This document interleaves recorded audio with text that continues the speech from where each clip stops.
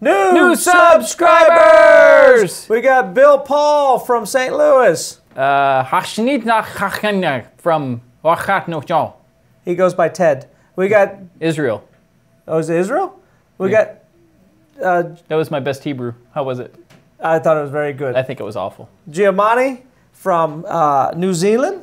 And the Christie from New Jersey, France. That's a France. We'll be right back.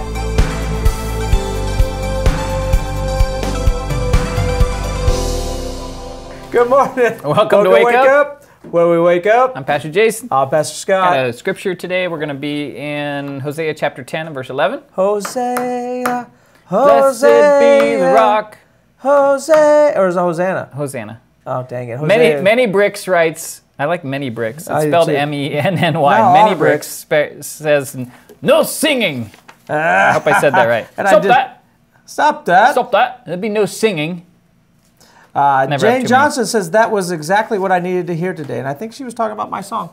Oh, nice. I was singing. Yeah. Thank you. Hosea.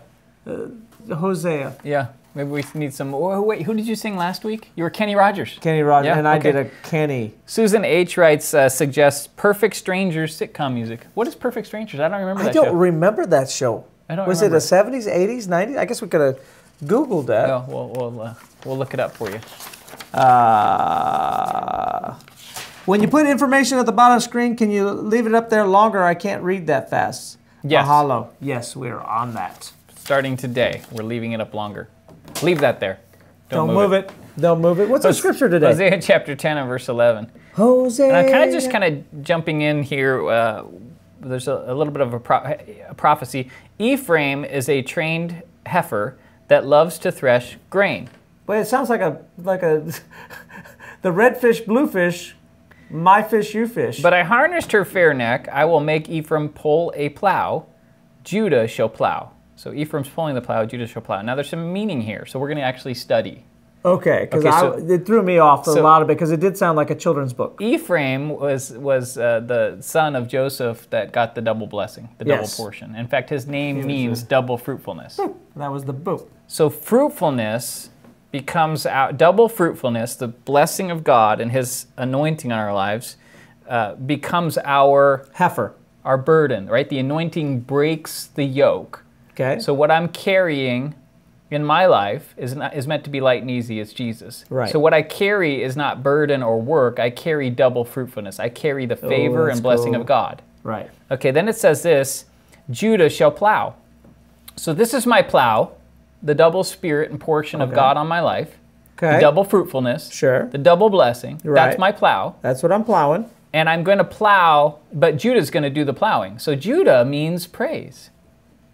Okay. So my thankfulness and gratefulness to God, all that double fruitfulness on my life, is what plows the hard places in my life. And what I like is the word plow gets things ready for a harvest. Oh, come It's on. digging up the stuff in my life. So I've noticed this in my own life. Oftentimes, when things aren't going, when things are hard and the ground is rocky and hard. Yep. In my life, things just aren't right. I began to praise God. God, thank you so much. You mean complain. You begin to complain. You know, when you complain, what you do is you basically just throw harder. You actually concrete it. You make it harder. You do, don't you? You do. When you complain about the hard things in life, it actually gets worse. Oh, doesn't it? It just gets heavier. You ever do that? Like you're like, ugh, really? Another thing today? Yeah. Another thing? And then your day doesn't get any better. It just gets harder. It's not that hard things won't come. It's our response that becomes important. Right? When the hard things come, I don't complain about it, but instead I forget. I get on my plow it. I get on my yoke. I get on my plow. Right. My plow is I'm doubly fruitful. Right. Like, this doesn't get to serve. I have a double blessing. I have a double portion of my life. I'm like Elisha, for crying out loud, carrying the blessing of God on my shoulders, right? So authority, Spirit of God, my ability to confess and speak and see that mountain move. This is how I'm walking through life. And then what do? I get my praise on. Thank you, Jesus, that you go before me. Thank you, Father God, that you've already been here, that Lord, that you've already prepared success for me. Thank you, Father, that goodness and mercy follow me all the days of my life. Now what's happening? And It's a hard thing. Did you like my sound effect? I absolutely loved your sound. Not as bad as your dubstep. Your dubstep was the best I've ever seen in my life. So Lakin's put in sprinklers, and me and Jason have put in our share of sprinklers over our days. Yeah. Right? So I come over, and here he is. He's in the back, and he's... Now, just so you know, Arizona ground. Just tell them about Arizona ground. It's 90% concrete.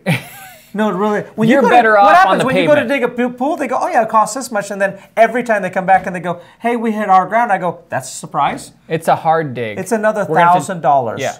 Because it's a hard dig. You can dig. scratch the ground with a shovel. That's what it does. It makes that noise. Makes that white concrete. Yeah.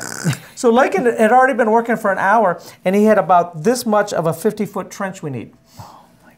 I know. He's just with that shovel. He's just sweating. What was the temperature outside? Oh, it was nice. It was like 180. Because why do we always put sprinklers in when it's 180 degrees out? Why don't we put it out? Why not put sprinklers in the winter? We have 8 months of great weather. I don't know why we do it, but we all do it. Go on. So I go, son, Home Depot rents something called a trencher. A trencher. Yeah. He's like, what is that? I go, son. I go, trust me. Yeah. He's I was like, I'll pay. Isn't that what God does? I'll pay. Yeah. And we get this trencher, and you bop, bop, bop, bop, bop, bop, and then you just go, you pull. All you have to do is this, and then you actually got to hold on to the blessing. Because it'll rip take you a into trench. You got to hold on, because this is what your praise does. It literally grabs you and begins to propel you into things. You're like, oh my gosh, and it's just digging everything up. And this is what your praise does. It takes something that is hard and seems impossible. But when I begin, take it from people that have done it before, you begin to say, my God is going to come through. My God is able. My God can do the day. This is the day that the Lord has made. That the Lord has made. I will rejoice. What's happening?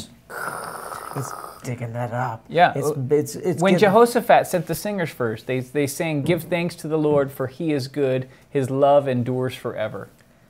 Like, what are you doing? What kind of army attacks that way? You're tearing up the ground. You're sending out God's armies in front of you to make the path smooth. What did God say? He said, I'm going to make the hills level, and I'm going to make the path straight. This is what God does when he goes before you. When everybody went through that real estate thing, the thing that I went to immediately when my life was really hard was first thing I said, God, first thing, and I would just do praise. And the first thing I got up in the morning, I would just play praise and worship music.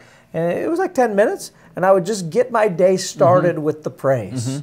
Just reminding myself of how good God is, how great God is, the things that God is working behind the scenes in my life. And it seemed to till up things in my life. And that's what tilling does. Sometimes it even tills up the garbage in you and the bad habits and the wrong things and the wrong thinking. It just gets all that in there, works it up. And now what can happen now is we can get the seed ready for the harvest. That's right. And it'll grow so much better. It'll take root so much easier. It's so much more beautiful. It just comes out so good. Yeah. And so we just encourage you today to let praise plow. Let it plow. Let it do the heavy lifting for you. Go into your today, no matter how discouraging it might look. Maybe you're facing impossibilities. Maybe what you're facing today is absolutely awful. Send the praise first. Get thanks. Anybody can praise God when everything's good. Can we be thankful to God when it looks like it's impossible? Because it's in those places that the hard things get ground up and tilled up. What is one of the most powerful things you can do over your marriage, Dave, if your marriage is rocky? Oh, praise. Right? Send thankfulness into your wife. I'm so thankful for you. You're the best woman. You're unbelievable. I forgot how good you are. But you know what? You're so pretty. You're pretty in the morning. You're pretty in the evening. Do you just say it to her? No, you say it to everyone around you. And you say it to yourself all throughout the day. Oh, yeah, come on. Wives out there, same thing. If you begin to praise in your mind until it tills up that bitterness and all that junk that's gotten in there over the years that is hindering the relationship, and it dictates your response. You're like, I don't know why. He's the only one I respond that way to in my whole world. I see it, but it just comes out of me. Yeah. You got to till it up. Yeah, maybe just start off with the phrase, he's not that bad. And you just go from there. You know what I mean? Like, that literally is a good phrase. He's not that bad. It's at least it's a cup of water. Just give him a little drink of water from the other day's text message. At least he's not. Give him a smile. Like, you can even do that. At least I don't have Sally's husband. Yeah, that's right. I don't know who Sally's husband is, but we need Sally's husband to be on the forefront of your mind because he's an awful husband. And then Sally has to go. He's even worse. At least I don't have June's husband. And June's husband. We don't even know what to do with that guy. That's a mess. That is an absolute mess. Let's get thankful in our lives and watch things turn around. Watch that hard thing get broken up. Watch the path get easier.